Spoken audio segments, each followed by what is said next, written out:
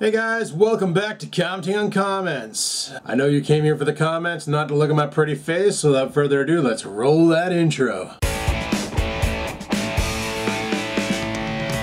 Alright guys, our first comment here is from Joshua Clark, and they say, cool phone, but will it blend? That is the question.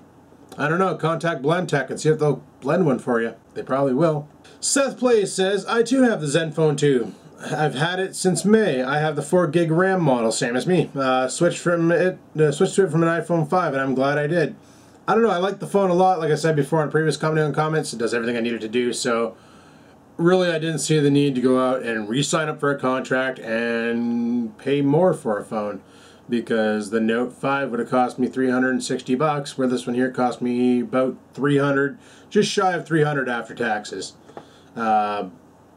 Does everything I wanted to do, so why the fuck lock myself in and pay more money for a phone that I really don't need?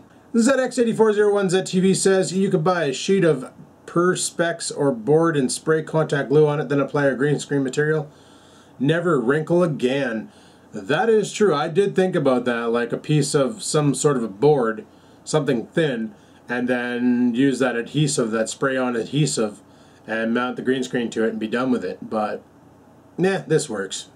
Bulldog Badger says, it's great that you've got your severance on time and that you're now all debt-free. Must be nice relief and a weight off your mind. Now you can relax and enjoy Christmas and then start looking for something else in the new year. And that's the exact plan I plan on doing. Just gonna fuck around until after New Year. Once January hits, and then I'll start looking for a job. But until then, I'll frig it. Novo Iperkli, sorry I fucked your name up, says, your plans are fucked. In Finland, I have a bill about $20 a month, including unlimited data. Yeah, Canada, we are known for having like the highest everything rates, especially in Ontario. Highest hydro, or power, electricity, whatever you want to call it. Highest car insurance, highest house insurance.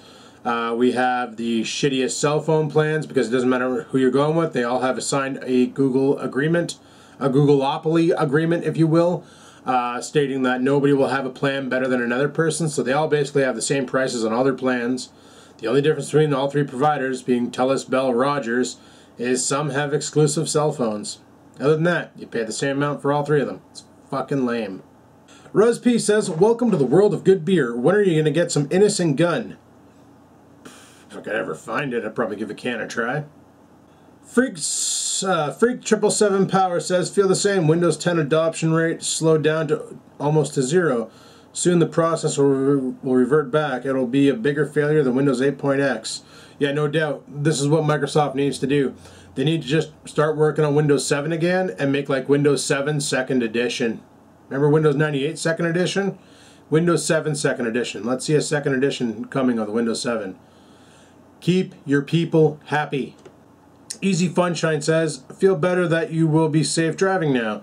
If you want scampers off your jacket, just put her blanket in the wash next time you do a load. Cats can't resist stuff right out of the dryer.